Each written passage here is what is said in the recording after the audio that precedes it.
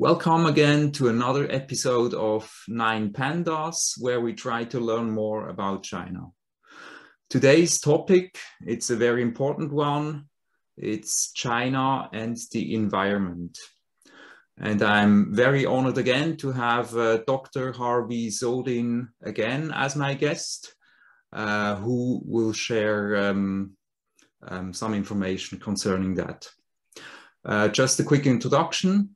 Harvey, you are a senior fellow of Beijing-based think tank Center for China and Globalization.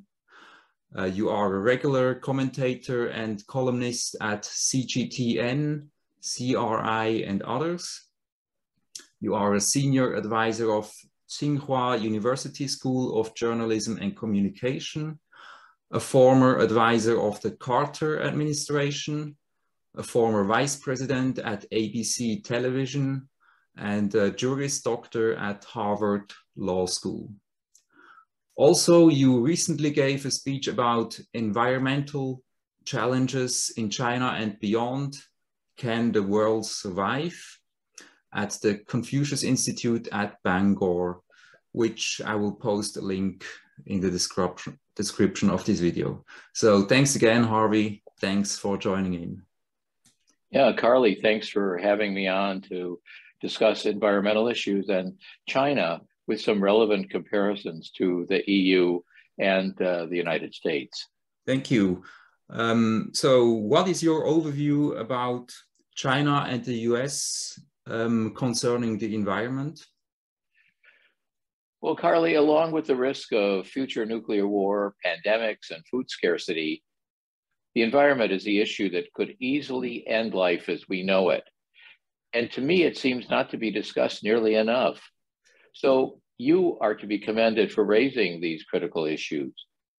You probably know that the Bulletin of the Atomic Scientists established their doomsday clock more than 75 years ago when they worried about a nuclear holocaust. Since that time, they've added the environment and other planet-threatening concerns. For the last 3 years, the clock has stayed at 90 seconds to midnight, the closest it's ever been to game over. I dare say that with recent developments together with their consequences, like Putin's war on Ukraine, as his first step in reestablishing a combination of the great Russian Empire and the powerful 20th century USSR, and with the US Supreme Court starting to dismantle the United States administrative state, starting with gutting anti-business environmental regulations, that the picture is so bleak that it's likely that the doomsday clock will next be reset to a minute or even 30 seconds before Armageddon. So we have a great deal on our collective plates at the moment.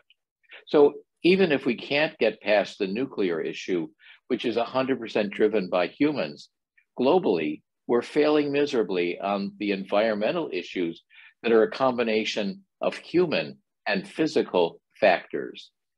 It's no wonder that UN Secretary General Antonio Guterres said that we're sleepwalking to climate catastrophe and that the world community lacks the political will to achieve the agreed upon goal of the 2015 Paris Agreement to cut greenhouse gas emissions with a view to holding the increase in the global average temperature to well below 2 degrees centigrade over pre-industrial levels and pursuing efforts to limit the temperature increase to 1.5 degrees.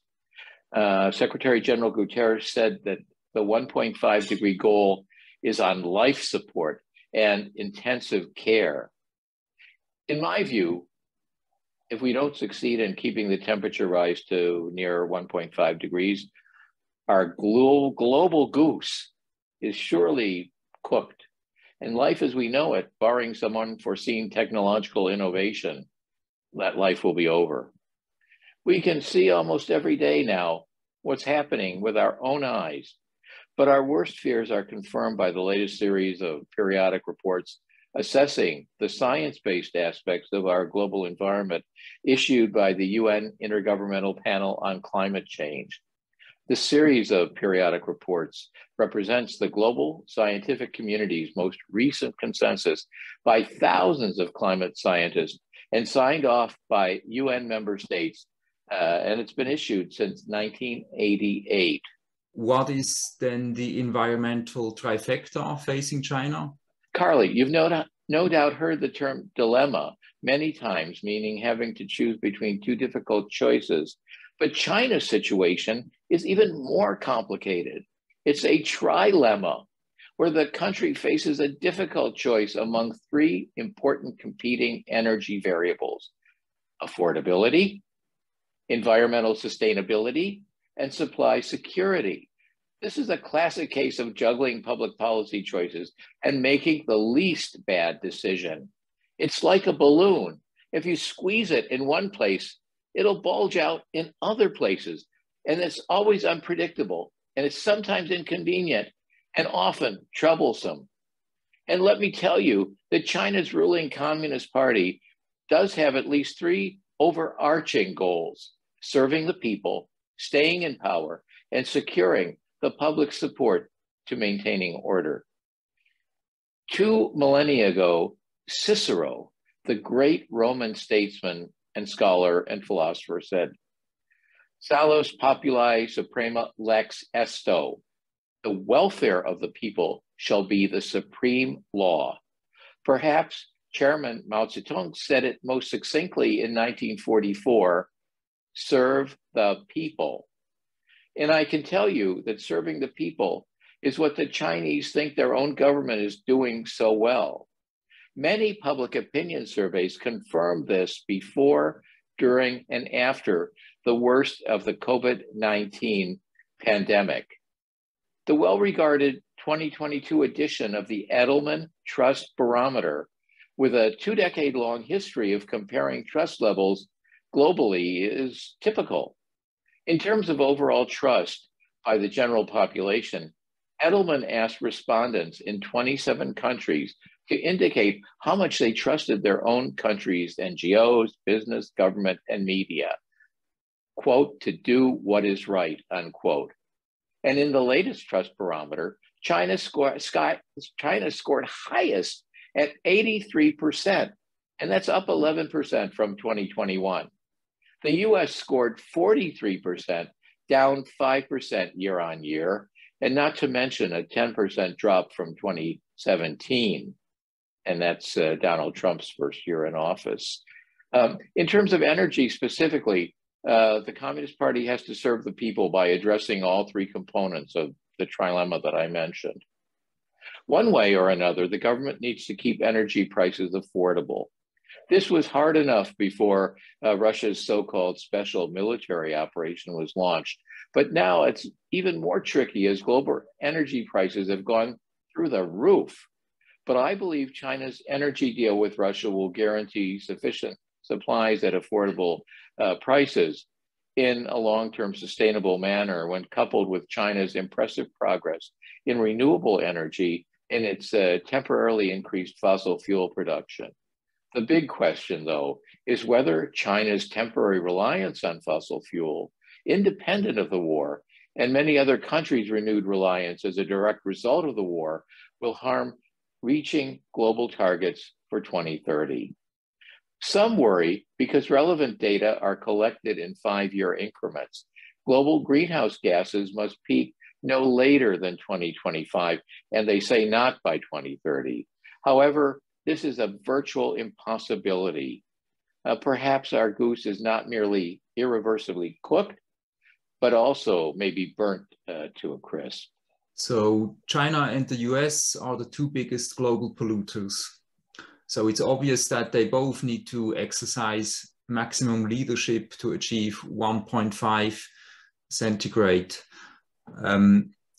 But in the midst of an ever-deepening Cold War 2.0, which we unfortunately are right now, can both nations work together and can each reach its nationally determined contribution?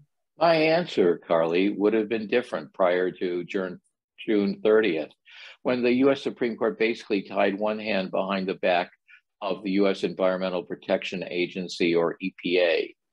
The ruling is ominous for the environment, but also the vast US regulatory apparatus as well.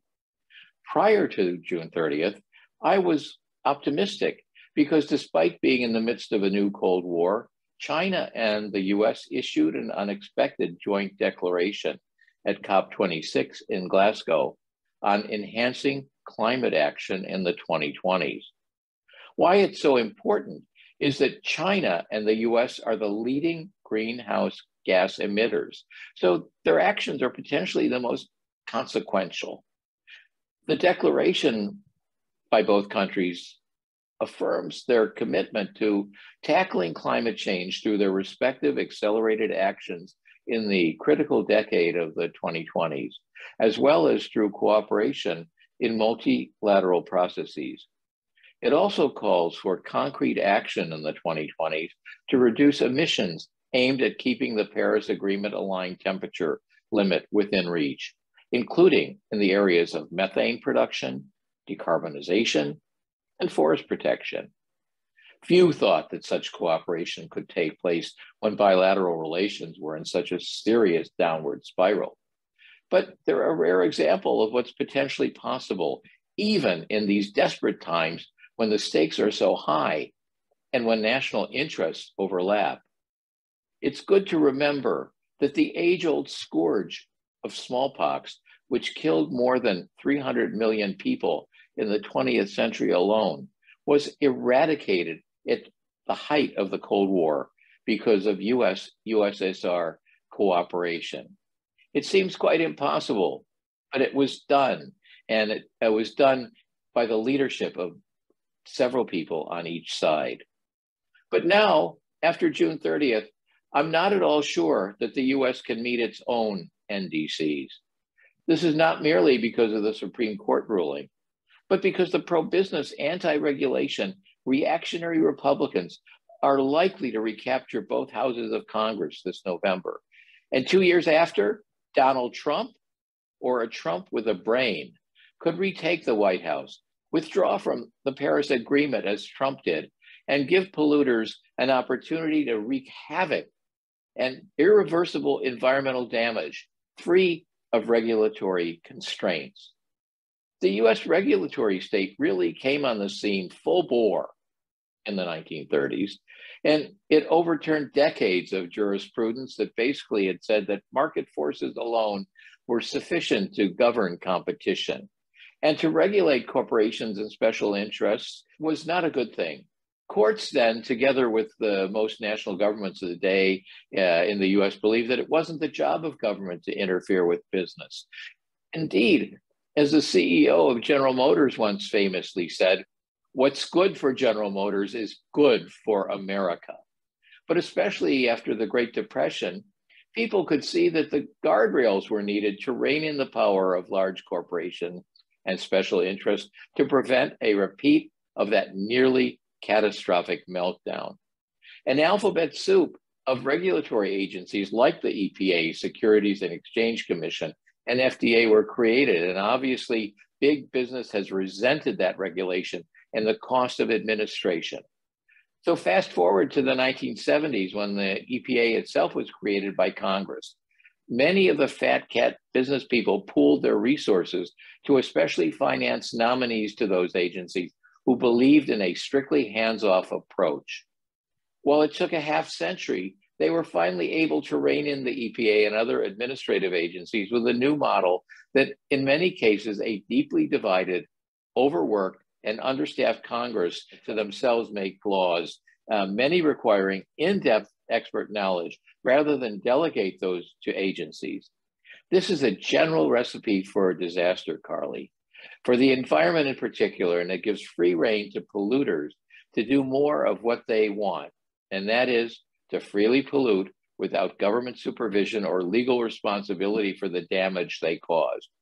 Using the currently in vogue but a highly questionable arcane analysis that requires judges to review laws through an 18th century lens is just plain stupid and so speculative as to provide cover to decisions based on their own biases and not on legal precedents. So now, I'm not at all sure that the two countries are necessary but not sufficient to protect climate catastrophe. The US and China, I'm not sure, can meet their total NDCs, a precondition of the globe meeting 20 and 30 and 2060 UN targets. That said, I believe China itself will meet their NDC goals and meet them early. It's a country that's done wonders using its governance model, especially 5-year plans. Carly, I was taught in America that 5-year plans in the Soviet Union were communist propaganda for a small group of leaders who made disastrous decisions that were divorced from supply and demand force realities. And maybe that was the case in the USSR, given its meltdown in the 1980s and 90s. But this is very different from China's model. China's model of legislators and expert advisory committees from the local level on up help assure good governance. Now with the internet, robust participation from all stakeholders is sought before laws are enacted, and the results are nothing short of dramatic. In 1953, the beginning of China's first 5-year plan, China's per capita income was around $50 US. Today, with 3 times the population, the per capita income is over $10,000 and rising. And in roughly the same time period, life expectancy at birth, which is a very reliable measure of social advancement, grew steadily from 43.5 years in 1950 to about 78 years, and for the first time surpassed the US. Additionally, I believe that in China, where the concept of face is important, China would lose face in the eyes of its people and people globally if its NDCs weren't reached. Moreover, China and its governing model would look bad globally if its much trumpeted goals could not be reached. I really had hoped prior to the Supreme Court decision that the US and China would provide global leadership in what China's president told US President Barack Obama, and that would be a new model of great power relations. But now, sadly, I really have grave doubts about that. Yeah, that's very sad to hear. Yeah, let's hope for the best. Hope for the best and prepare for the worst. Exactly. So how is China doing with its renewable energy development? And will renewable energy technology be sufficient to provide China's energy needs? In a word, China is doing spectacularly. The winds of change are literally blowing across China. Over the past decade, China has taken concrete steps to tackle carbon emissions. Its share of electricity produced from renewables has steadily increased from 18% to 29% in the decade since 2010. That's at a pace that beats the US. China is on track to generate at least 570 gigawatts of wind and solar power between 2021 and 2025, meaning that China's installed capacity for wind and solar power could more than double in just 5 years, reaching more than 1,100 gigawatts by 2025.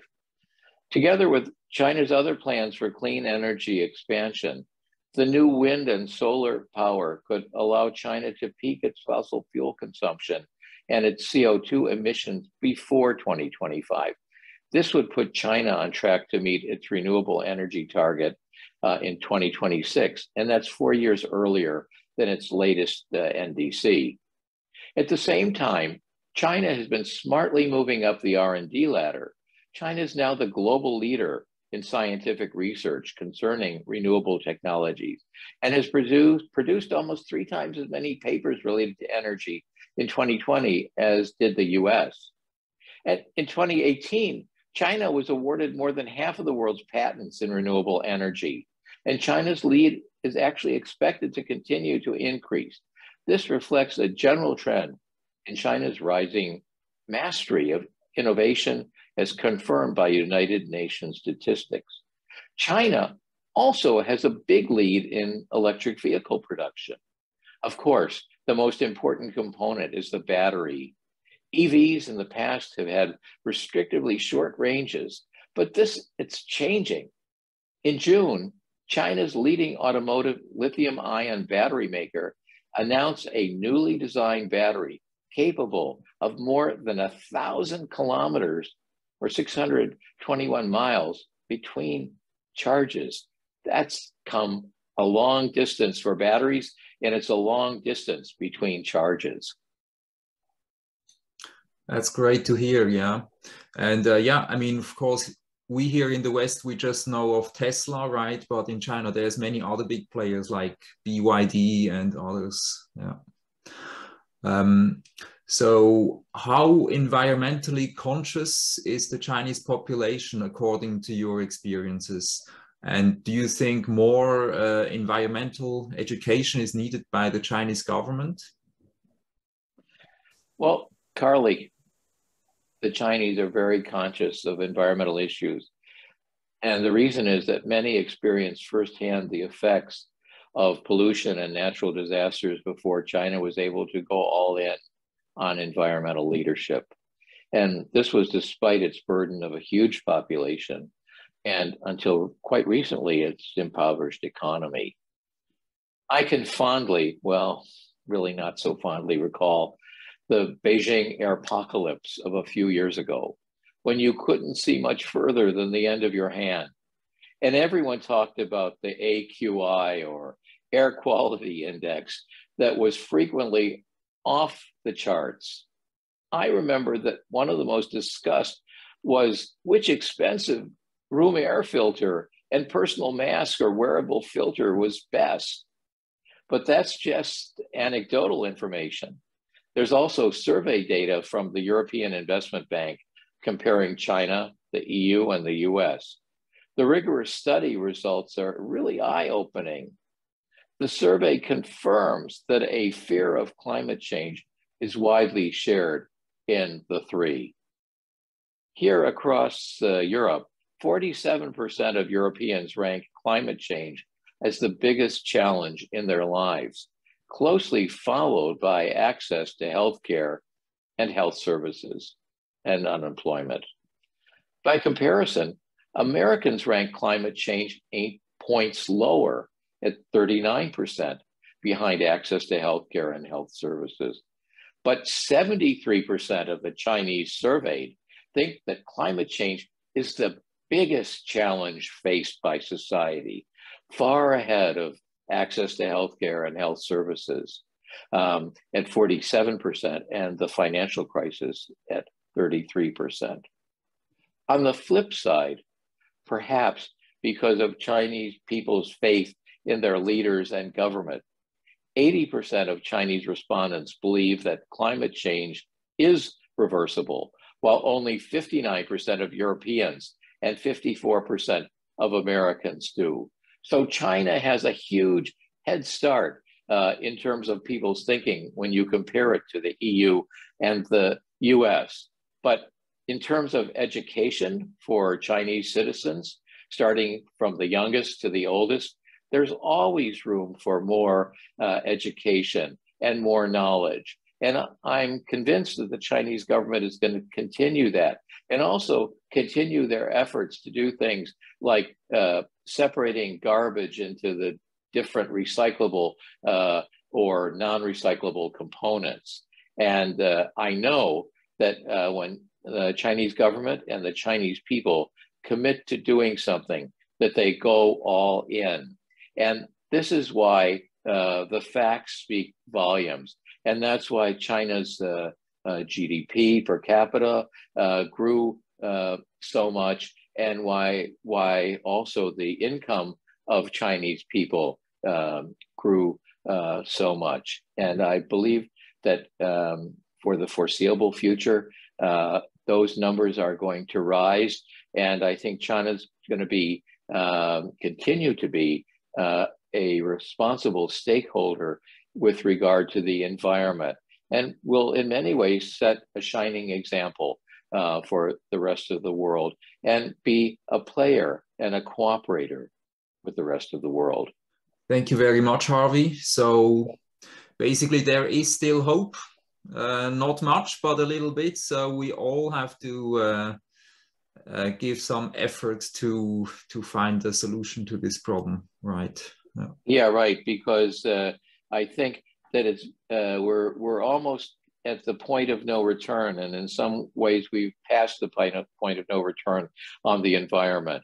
And because of that, we have to redouble our efforts on a individual, a national, and a global basis.